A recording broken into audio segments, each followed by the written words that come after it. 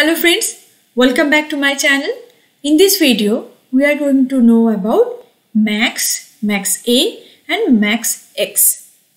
MAXX is simple. It will return the largest value in a column, but it does not support the logical values.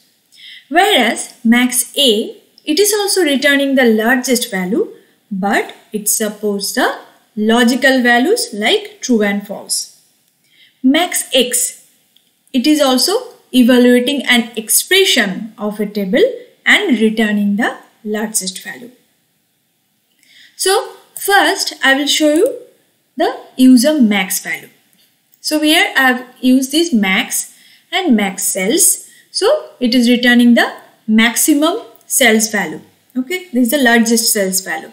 Now if I am going to use this MAXX function on this date column, I am getting the largest date or latest date from the ordered date. Now for MAXX function, I am passing this table as an argument, then this sales value plus this profit value, and after evaluating this expression, it will return the largest value for this function.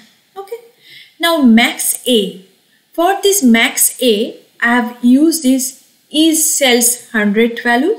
Now this is cells greater than 100, it returns a true value or false value. So that means it is a logical values. Now when I am creating this MAXA function, based on this calculated column, I am getting 1. That means for true, it considers 1 and false 0.